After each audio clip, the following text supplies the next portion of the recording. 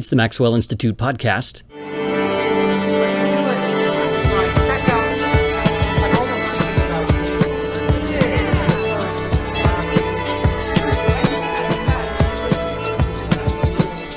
I'm Blair Hodges. When you think about your religious beliefs, your theology, how much consideration have you given to your race? How has the color of your skin affected your understanding of God, Jesus Christ, or your religious community? Maybe you've never thought much about it. If you're a Black Latter-day Saint in America, you virtually can't escape these kinds of questions. Many Black American Latter-day Saints know that questions about the color of their skin and their faith are deeply intertwined and have a long history. Add the component of gender, and the questions only multiply. Janan Graham-Russell visited the Neal A. Maxwell Institute here at Brigham Young University this summer to talk about a type of theology called Womanist theology, thinking about God from the perspective of Black women. Janan is a writer and a graduate of the Howard University School of Divinity in Washington, D.C. Her research focuses on womanist theology in Mormonism and identity formation in racial communities. Her writing has been featured in 2 books, Mormon Feminism Essential Writings and A Book of Mormons, as well as in The Atlantic. Janan's continuing her research now at Harvard University, and in this episode, she discusses race, identity, and theology. Questions and comments about this and other episodes of the Maxwell Institute podcast can be sent to MIPodcast@byu.edu, and please take a moment to rate and review the show in iTunes. Janan Graham-Russell, welcome to the Maxwell Institute. Thank you for having me. I'm so excited to be here. Let's start off by talking a little bit about identity. There's an author named Gabriel Garcia Marquez who wrote a book called Love in the Time of Cholera. And there's a quote from that I wanted to ask you about. It says, "Human beings are not born once and for all on the day their mothers gave birth to them. Life obliges them over and over again to give birth to themselves." Does that quote resonate with you at all? It really does. Growing up, I always looked at adulthood as this final destination that I'll get to the end point. But as I've been learning and exploring it, it's more of a process than a destination. It reminds me of this poem by Jamaica Kincaid called Blackness, if I could read that. Yeah, please do. So she says, "How soft is the blackness as it falls. It falls in silence, and yet it is deafening. For no other sound except the blackness falling can be heard. The blackness falls like soot from a lamp with an untrimmed wick. The blackness is visible, and yet it is invisible, for I see that I cannot see it. The blackness fills up a small room, a large field, an island, my own being. The blackness cannot bring me joy, but often I am made glad in it. The blackness cannot be separated from me, but often I can stand outside of it. The blackness is not the air, though I breathe it. The blackness is not the earth, though I walk on it. The blackness is not water or food, though I drink and eat it. The blackness is not my blood, though it flows through my veins. The blackness enters my many-tiered spaces, and soon the significant word and event recede and eventually vanish. In this way, I am annihilated, and my form becomes formless, and I am absorbed into a vastness of free-flowing matter. In the blackness, then, I have been erased. I can no longer say my own name. I can no longer point to myself and say I. In the blackness, my voice is silent. First, then, I have been my individual self, carefully banishing randomness from my existence. Then I am swallowed up in the blackness, so that I am one with it." That's a beautiful poem, and you're a woman, you're an African-American, you're a Latter-day Saint. You have a lot of different identities. You're a student, a daughter, a friend. This poem focuses particularly on blackness. Talk about that as a lens through which you view your identity. Absolutely. So when I think of blackness, I think about Black culture, I think about Black people, and it's important to look at the different cultures rather than just a Black culture, especially as an African-American. There's the tendency to think, well, there's a singular way to look at blackness, but then when we're talking about blackness, we have to recognize people in Jamaica, in Ghana, in Australia. And when I'm looking at this poem and thinking about blackness, it's hard to put there's no one term for blackness. And that's when I read this poem from Jamaica Kincaid, and she's talking about what it means to be Black, and she's saying that it's indescribable, but it's a feeling. And I'm not saying a feeling like Rachel Dolezal kind of feeling and like quote unquote transracial, but it's an experience and it's a feeling, and I think she conveys that in her poem very well. Yeah, it's almost an unfair question because the poem itself does the work, and I'm asking you to sort of unpack what perhaps only her poetry can really communicate. I'm asking you to unpack something that maybe has to be expressed through the kind of language that she uses. Mm-hmm. Lots of imagery and lots of metaphors. So all these different identities that you have as an African-American Latter-day Saint, student, daughter, friend, a mother. How did you come to add Latter-day Saint as an identity? Growing up, I was raised in the Methodist Church. My parents, or my mother rather, is she practices, she's a non-denominational Christian, but I would attend Methodist services. My dad, it AME or specifically, or a different? It was a different sect. But my dad actually, he practices Islam. So my way to Mormonism was kind of a curvy up and down road. I wasn't really into church when I was growing up. It didn't feel right to me. There was just something that just wasn't speaking to me. And I grew up with a lot of the very, like the fire and brimstone, God, eternal, I'm going to say damnation. You can say all sorts of stuff here, yeah. Okay. Eternal damnation. And so it never felt right to me. And so I steadily shifted away from the church. But I think it was around my undergrad, like my senior year, I felt like something was missing. And that led me to want to explore how people looked at faith. That was kind of the beginning of my academic pursuits as well, but it was more... Was this also at Howard, or was it someplace else at this point? So this was at Purdue. So okay, I went to my undergrad at Purdue University in West Lafayette, Indiana. So I looked at Judaism, I looked at Islam, because that's something I still had my roots in. I came across Mormonism. I knew a lot of Mormons in my high school years, but I was like, oh, I'm not gonna... They were super nice. I didn't really talk to them very, very often when I was younger. But I did some research on Mormonism, and I came across two sister mission, or they found me actually when I was doing some work at University of Colorado, Boulder.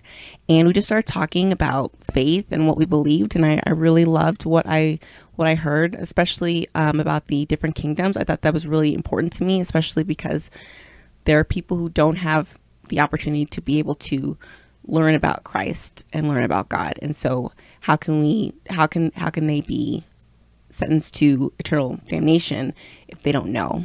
So sort of opening up that afterlife picture. Yeah, it's opening up. Appealed to you. It was, that was a huge appeal. Also the work with families. I'm pretty close with my family. Something that I loved to do when I was growing up was like Thanksgiving, Christmas, we would come together and we would just look at family pictures and just talk about our history. And so that aspect of family history really resonated with me, and finding your ancestors and establishing and maintaining those connections was really important. And so that's what really led me to the LDS Church.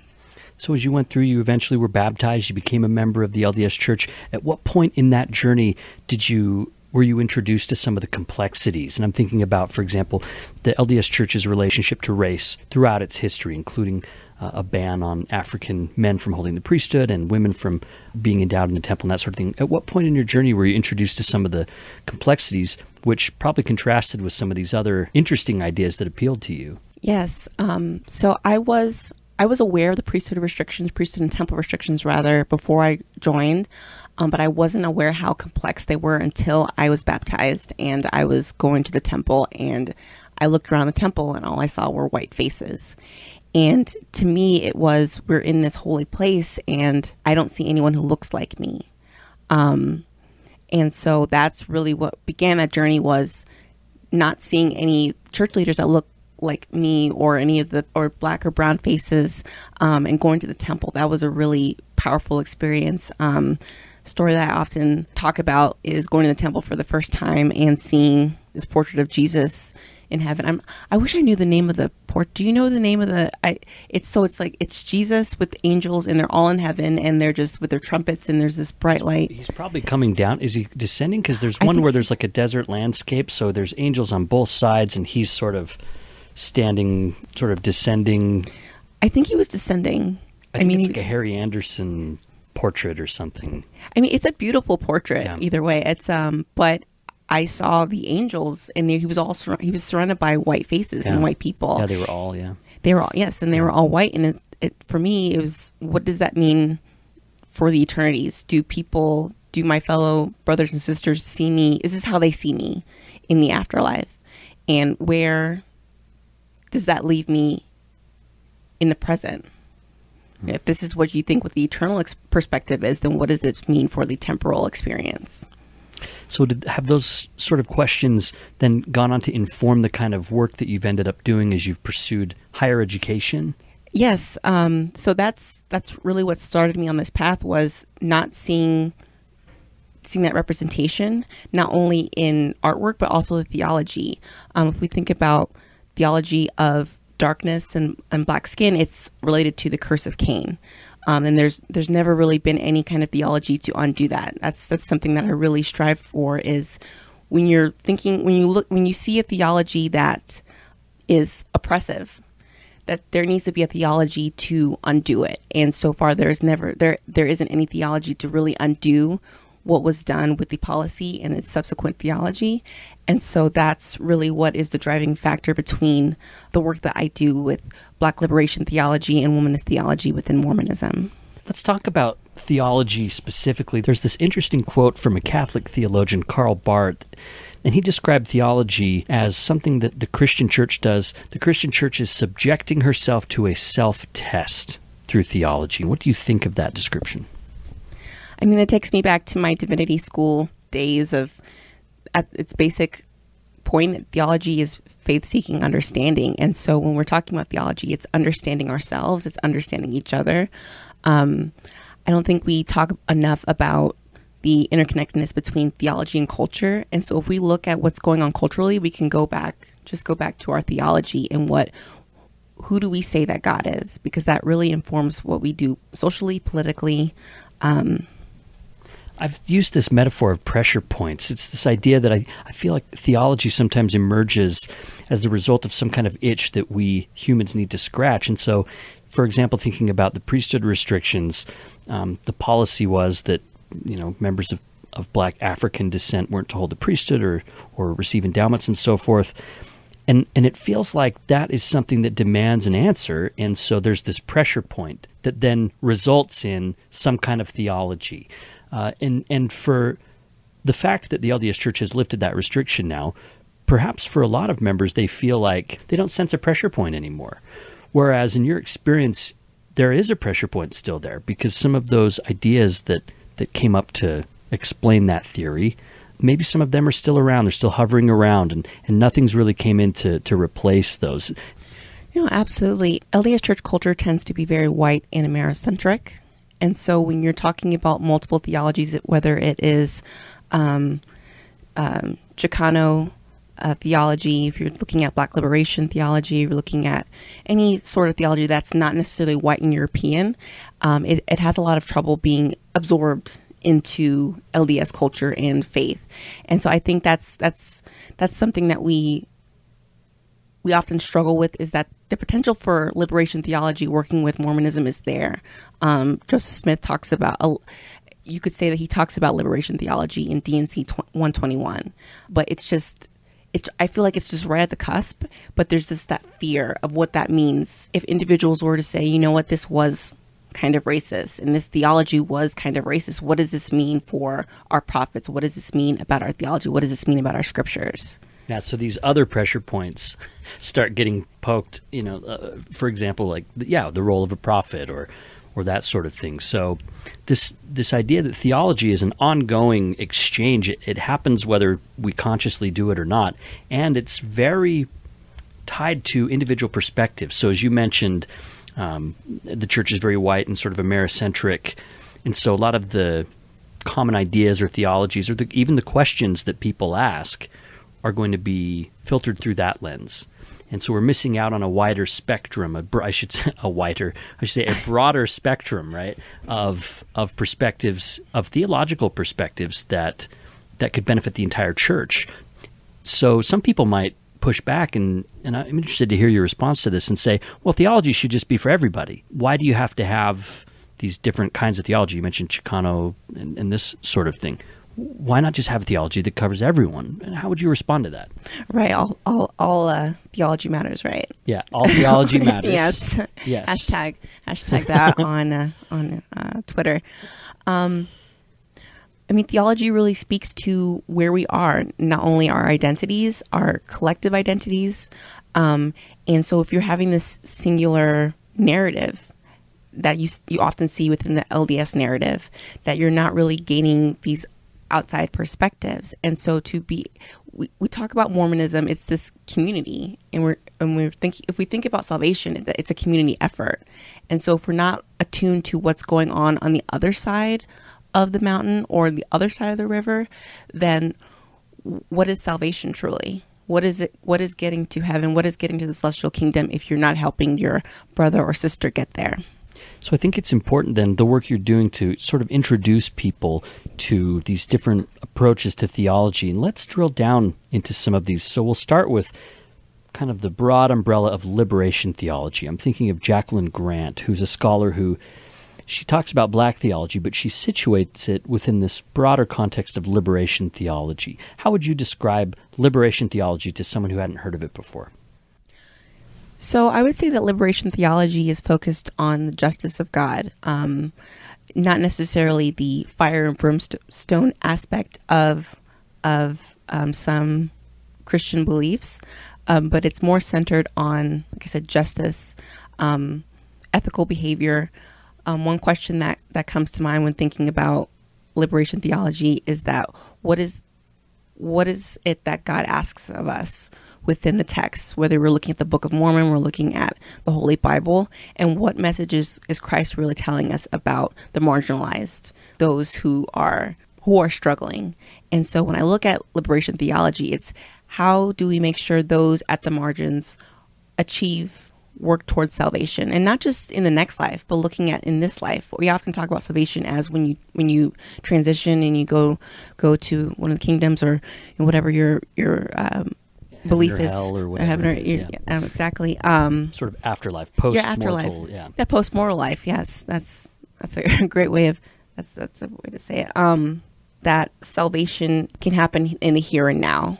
And so that's something that liberation theology really focuses on, especially Black liberation theology, is that how do we talk about salvation and hope in this life and talking about justice? And like I said, I keep saying justice, but it's a key theme within liberation theology is that. And I like that you pointed out the idea that it's not justice in the sense of like this judge with a gavel sort of thing. It has more to do with equality. It has more to do with this preferential option for the poor. Like basically it'll focus on key biblical texts, usually from the New Testament and many from the Old Testament, that talk about God wanting his creation to be fruitful and equal and to not have these inequalities, basically. And Christ calling people and commanding people to seek out the poor. One of the things he talks about is, when I was in prison, you visited me. When I was sick, you came. And that sort of thing was really what he focused on. So those are the kind of texts that liberation theologians will sort of latch onto, in contrast with classical theology, which didn't seem quite as concerned with some of those questions. Is that fair to say? Yeah, I would say so. There's a book called God's Long Summer, and it talks about, there's a preacher, his name was Douglas Hutchins. I don't know if you're familiar with him. He was I'm not. Down in the South in the 1950s and 60s, and he was more of a traditional theologian where justice was not something you spoke about. There was always an order. We talk about MLK's, he talks about the white liberal is, no, the white moderate is more committed to order than justice. Mm-hmm. And so that's a similar, going back to the book, God's Long Summer, this particular preacher was very focused on order.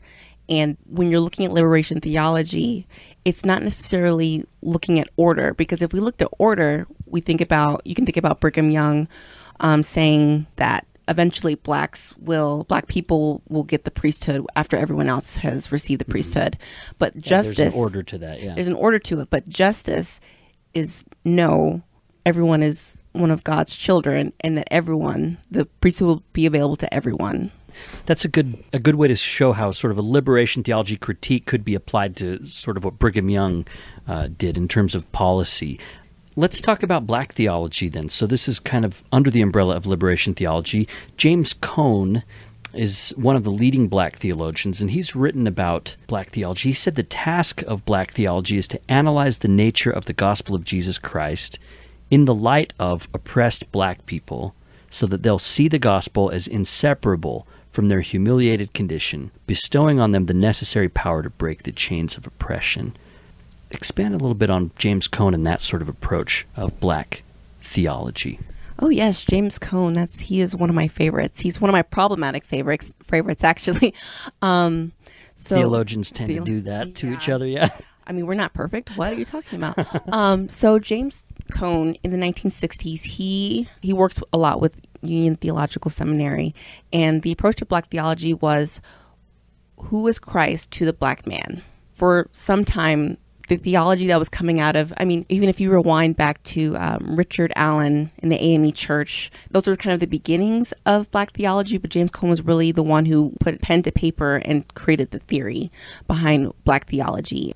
So essentially, black theology looks at the life of Christ as if he were a black man, and through the lens of blackness and black people, and essentially freeing Christ from this white European theological base that he up until that point, or until the century or so, leading to the creation of the AME and Richard Allen, freeing him from that, I say prison, but that description of Christ, this long hair, blue-eyed white man, someone who looks like your oppressor. What does he have to say to someone who is being oppressed? Yeah, black people are coming from this context of a history of slavery, a history of oppression, and still economic inequalities and all sorts of things that different black communities are sort of dealing with. And then they have this picture of white, blue-eyed Jesus, which is not only historically inaccurate, but also looks like the face of the type of people that would have owned your ancestors. Right. It's the people who are,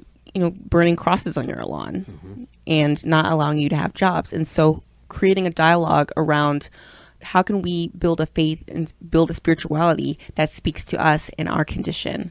And not necessarily, it's not just an oppressed state. That's something I want to make clear is oftentimes, and that's why he's my problematic fave, because we often look at black people, black bodies, and only in terms of oppression. But it's also good to look at the achievements, to also look at not only what black people have done to survive, but also to thrive. And that's an aspect of black theology that we don't get to speak about very often. That's really interesting. That I haven't read enough of the literature to see that, but with theology, you're always going to find people that find a new avenue or find a new question or find something to say, but wait a minute. That's very interesting, this idea that you'd like to see it broaden and focus more, not just on the oppression, which is real and which is ongoing and which has to be engaged, but also the flip side of that coin. Yeah, absolutely.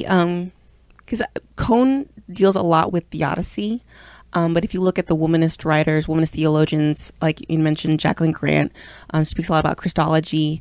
The problem of evil. What do you do? Theodicy, yes. Like, why is there yes. evil? How is God related to that? Why is there suffering? So on and so forth. So most of his focus is sort of on that question. On theodicy, and that's yes. a big question for people who, you look at, especially throughout history, the slave trade, you look at some of these terrible things that have happened. Where would God be in all that? That's a pressing question, right? So that's Cone. And then who's this other figure that's sort of looking at Christology?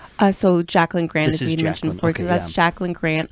So she comes with the school. So she is the school of black women who came up after James Cone.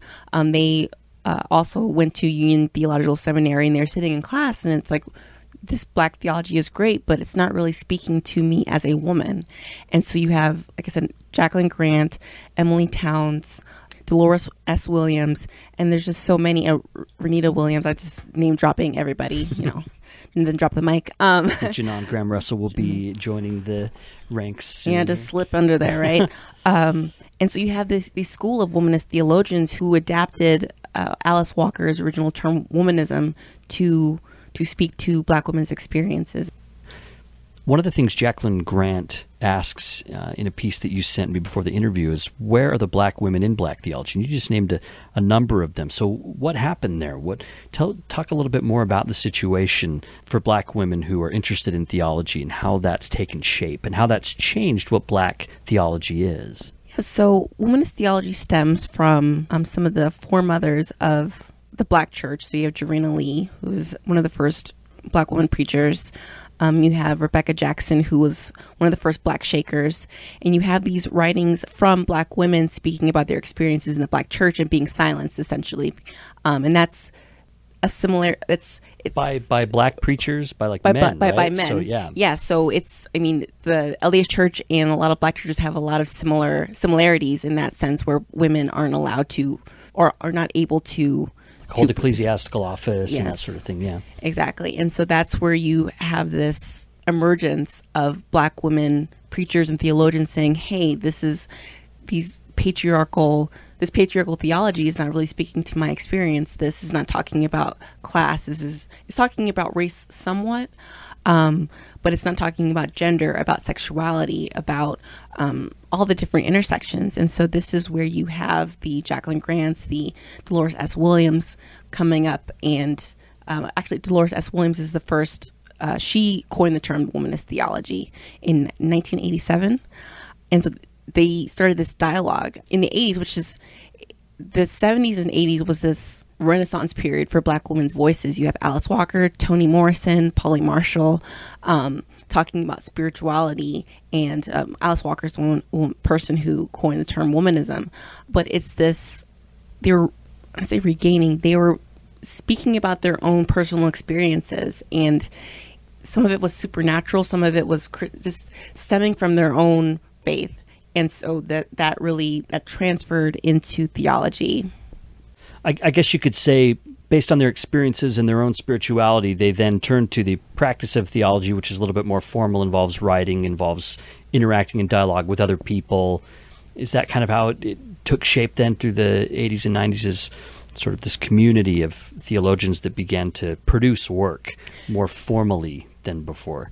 Yes, so with womanist theology, it's based in womanist ethics. And so those womanist ethics, there's a book called, Black Womanist Ethics by Emily Towns. And she uses the work of Zora Neale Hurston as a framework for womanist theology. And so essentially, when you're looking at womanist theology, you're looking at Black women's writings.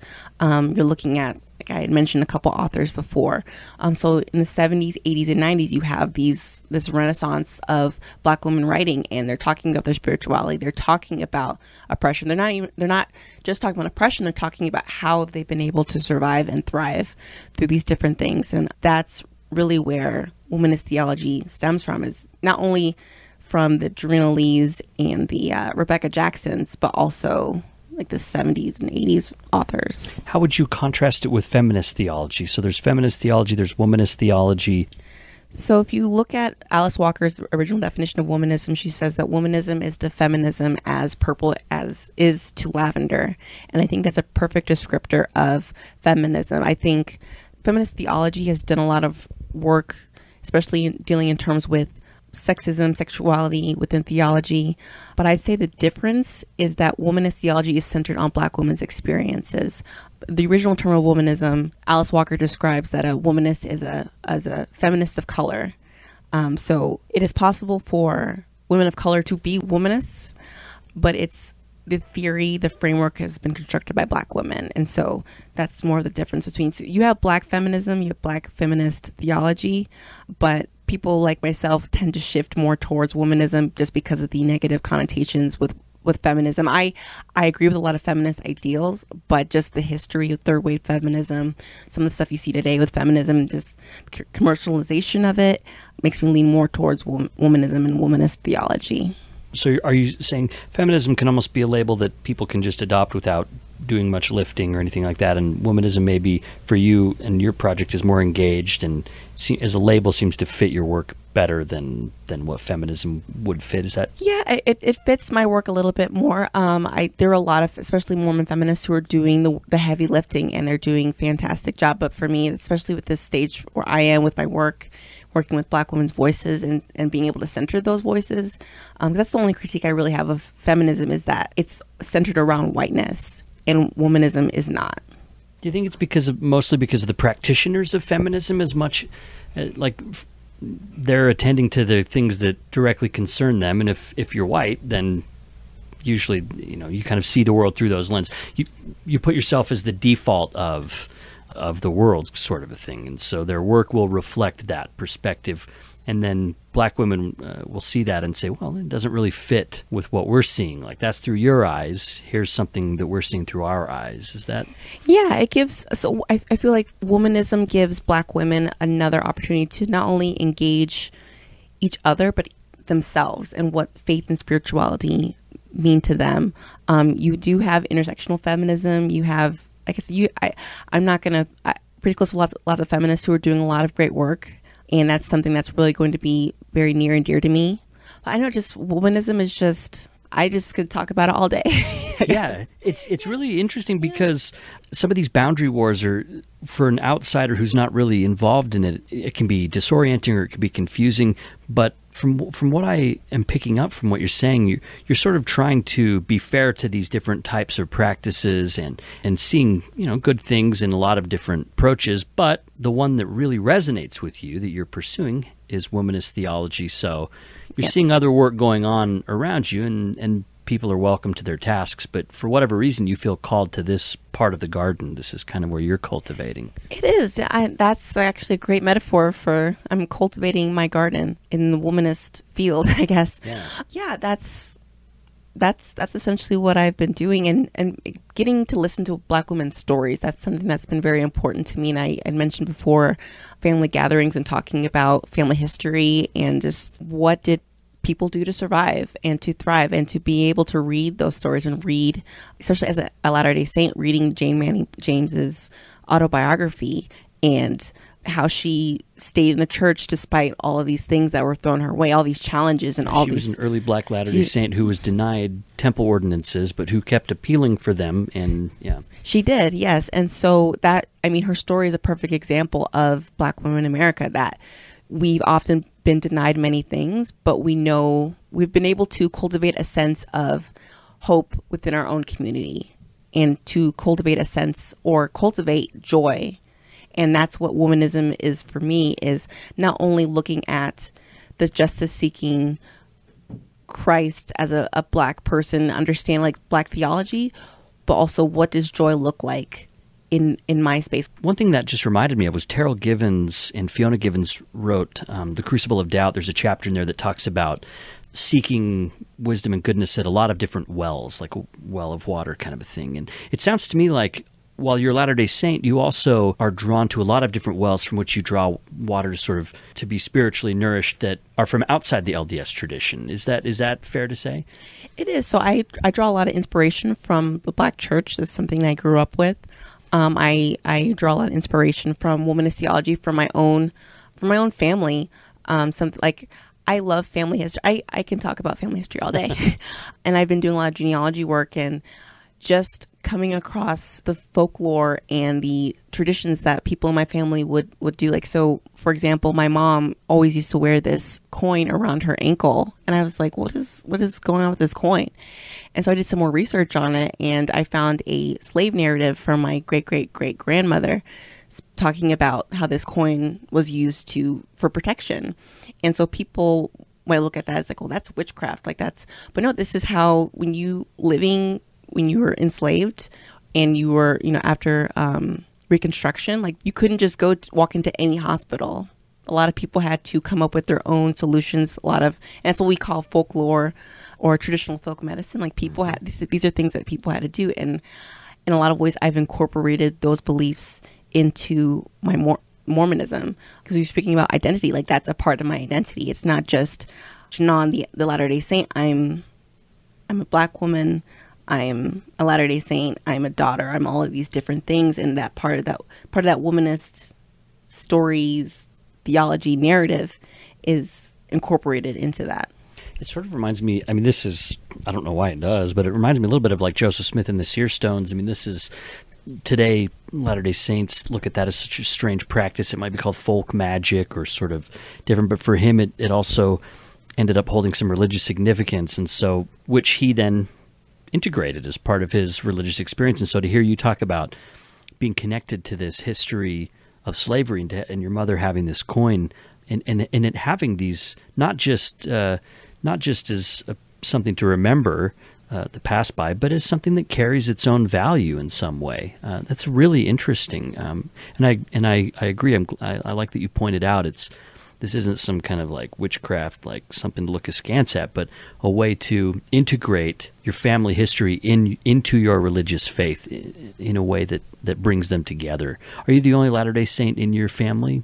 Yes, I am. How do they feel about that? I mean, now you're a Latter-day Saint, but you're also seeking higher education in theology. What do they think about that? What am I doing with my life? Yes.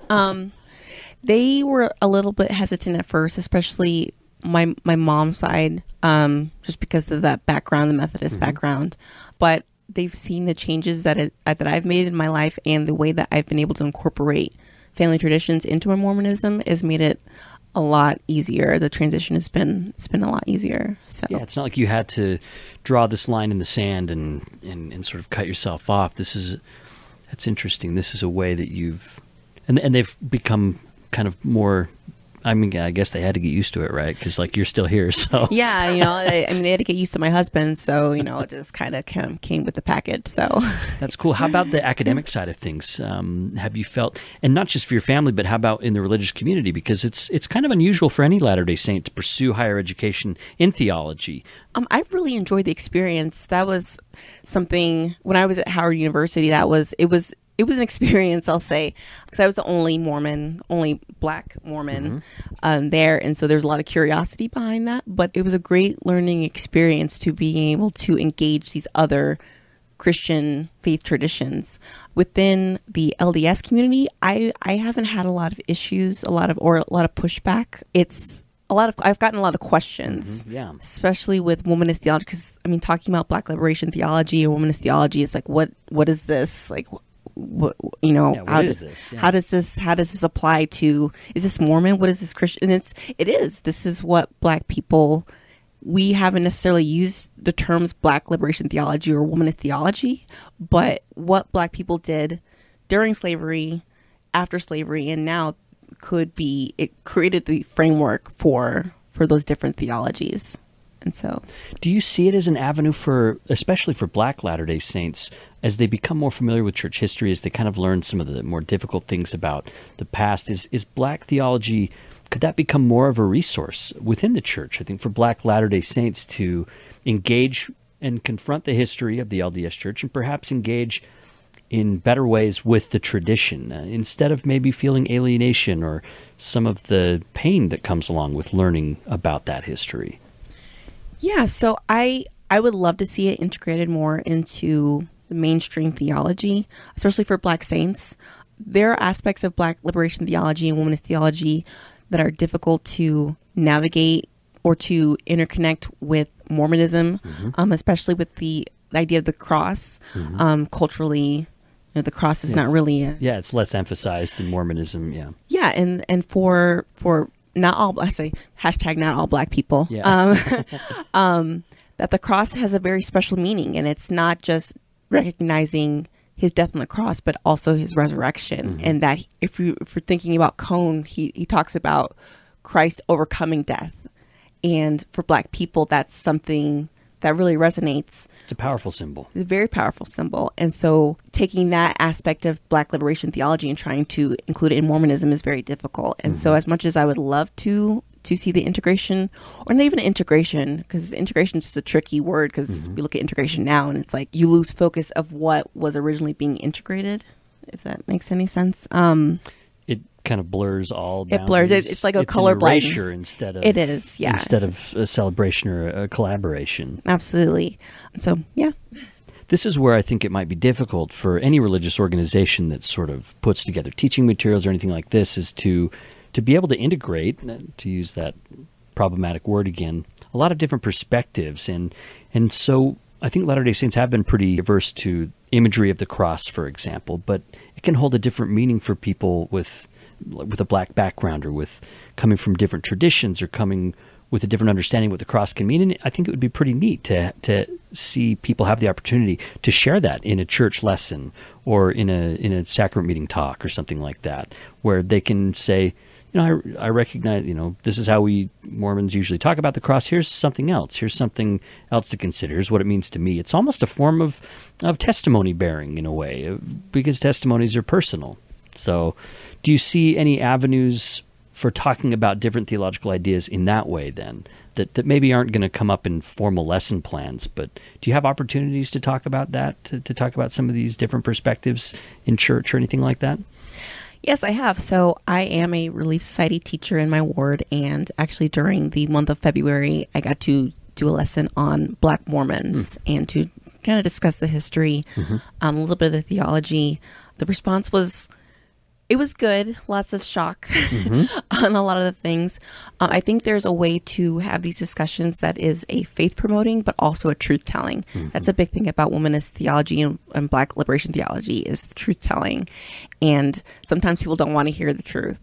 And so I hope, and I think there's a way to integrate it into lessons.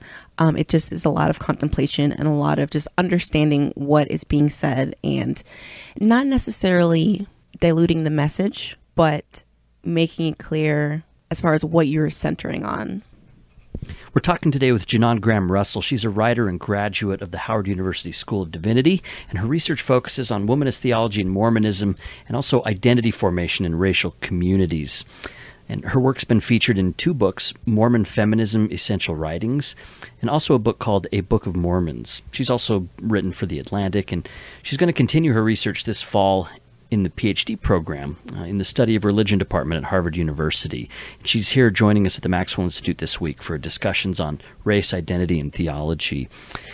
So, Janan, I wanted to ask you about a recent conference for Mormon scholars that you attended and you spoke at. You discussed how the LDS Church has had a complex relationship, especially with members of Black African descent, in history, policies, and culture. And here's a quote from that presentation you gave that I wanted you to talk about. You said, "The presence of Black women in the LDS Church is distinct and has been marked by both invisibility and hypervisibility."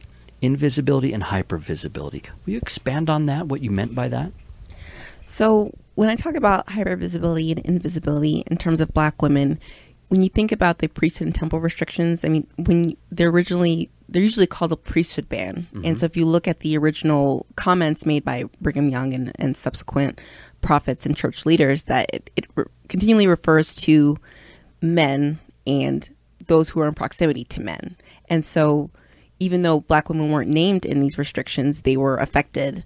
I don't say just to the priesthood, but just access to the temple. They're invisible. They're invisible, in that sense. And so that's the invisibility aspect. But when you look at the hypervisibility aspect of Black women's existence within the church, I was just in the special collections today looking at just different records, which I was very grateful for. Shout out to the special collections at BYU.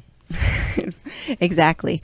Shout out to you guys. Thanks for your patience. Just looking at, I was going through records and lots of folklore and jokes about their quote unquote Negro jokes. Yeah. And in thinking in terms of hypervisibility, is that people really, in the church's history and sometimes often in the present, that people don't really see Black people. They see caricatures or stereotypes. And that's that hypervisibility part, is where we might be the only Black person in our ward, and you'll get the questions like, how'd you do your hair like that? Or can I touch your hair? Or, do you burn this? Just questions. Sunburns. Yeah, sunburns. Just questions like that. And so that's, you tend to stick out, and when you don't really want to stick out. And so that's the That's the kind of... They're hyper-visible in that way. Very hyper-visible, and especially in more Mormon feminism, more activist movements, that you might be the only Black person or woman of color in these events, or these actions rather, and it can be a hard place to be. I'd also like to ask you to read an extended quotation from that presentation I have, so we can unpack that a little bit more. It's this paragraph right here. Because of the church's history with people of Black African descent, Black women have had to find new ways of understanding God in themselves that resist prevailing ideas of what it means to be a woman, what it means to be Mormon, and what it means to be Black. These ideas often ignore the intersection of race and gender and do not provide a system of thinking to better understand the place of a Black woman in society or God's kingdom. Mormon womanism is a developing theory where Black LDS women can fill these gaps in understanding by finding their relationship with the divine. Okay, so we've talked about liberation theology, Black theology, womanist theology, and now you're drilling down even further to Mormon womanist theology. In context of that quote, talk about that a little bit more, about what your project is like. Something that I've often heard in Sunday school or just within conversations is that, why can't you just be Mormon? Why can't you just be LDS? Why do you have to be Black and LDS, Black and Mormon? And the thing about that is that my Blackness informs my Mormonism, and my Mormonism informs my Blackness, more so the first than the second. And so when I'm thinking about this quote and talking about what it means to be Mormon and what it means to be Black, when I'm looking at, or I'm creating this framework for Mormon womanism, I'm thinking in terms of, what does it mean to be a Black woman in the LDS church? There's a lot that we can learn in LDS theology and culture that can be beneficial for Black people and Black women, but specifically in terms of race and gender. With Mormon womanism, my intent is to create a dialogue in which Black women can engage their own personal experiences amongst each other and within themselves. And so I think sometimes within LDS culture and theology, as I have mentioned before, it's very white, Americentric, Eurocentric, and Mormon womanism provides an opportunity for Black women to explore life on their own terms, whether it's dealing with oppression, dealing with sexism or racism or classism or the different isms that exist.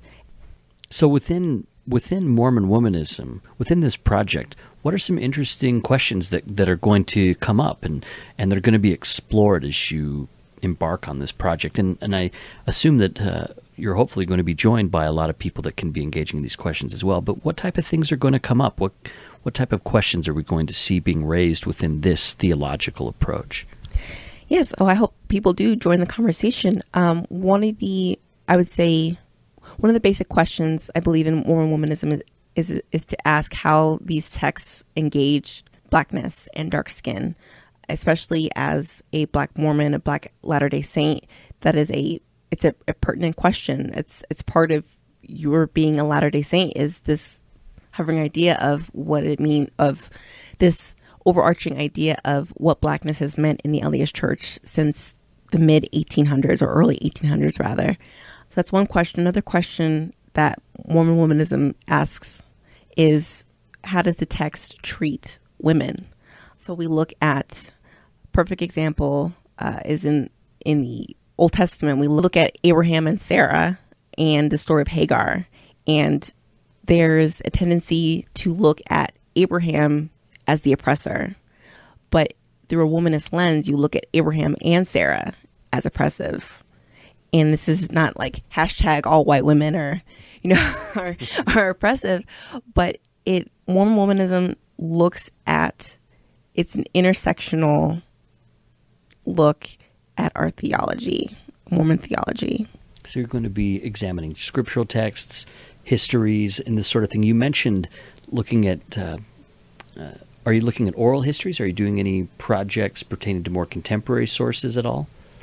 Yeah, so my big project, I'm sure it'll evolve over the next 5 to 7 years, is to look at healing traditions, womanist healing traditions within Mormonism, and doing a comparative study between the United States and Haiti or Cuba, some part of the Caribbean, and look at how folk traditions, healing traditions cross over into Mormonism. Do Black Mormon women retain those healing traditions, or do they take on more traditional prescribed beliefs about the culture? So going back to the idea of quote unquote witchcraft or folklore, or like the coin I was speaking about before, it's like, do those traditions that people have in their families for generations, do they keep them or do they discard them when they become Mormon? And so it's a bit of a ethnographic post-colonial project.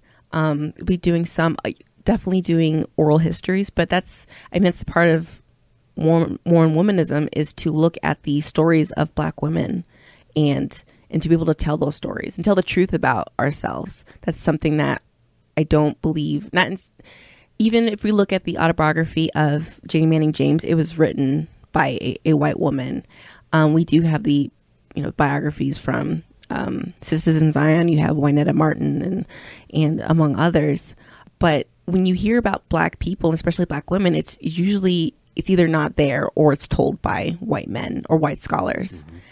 And this is not, I'm not against that work, but I also think it's very necessary for Black people and Black women, especially in the church, to be able to talk about ourselves, just because our narratives have always been like outside looking in. Well, I mean, even this interview is being driven by a white guy. Yeah, what's going on, Blair? Like, I just, sorry. You're good. That's all I can do. Yeah, I appreciate it. Well, I really look forward to seeing what you come up with as you pursue your degree at Harvard and as you continue this project. Before we go, I wanted to also mention something I saw in the book Invisible Man by Ralph Ellison, which seems to me to be kind of an extended meditation on identities. We started off this conversation talking about identity, so I thought we could kind of close on that. And in the book, he wrote this quote, "When I discover who I am, I'll be free." As we wind the conversation down, I just wanted to hear your reflections on identity and discovering who you are and freedom. So there's the act of nomo in West African cultural belief systems, where it's the act of self-naming. And for Black people, for African Americans, depending on how you want to identify yourself, is that naming has always come from outside sources. We always knew who we were. Black people knew that we weren't cursed, but that was something that others imposed on Black people. And so when we're able to tell our own stories, when we're able to highlight those narratives, that's when we are truly free. And I love that quote from Ralph Ellison. Invisible Man is an incredible book. But I think as Black Mormons, and there's a lot of Black Mormons who are telling their own stories. And as that happens, as more Black Mormons tell their own stories, our culture is there, our histories are there, and our narratives are there. And it's just waiting for Black Mormons to put it out there. The work is there. We're doing the work. It's just having a platform to be able to speak on our own terms. There's sometimes a tendency to whitewash because it's not quote unquote faith promoting, but there's not, the story of African Americans, the story of Black people is not always going to be faith promoting. And it's being able to sit down and have honest conversations about the theology of Blackness within the church and what Black people in the church are doing to push back against those narratives.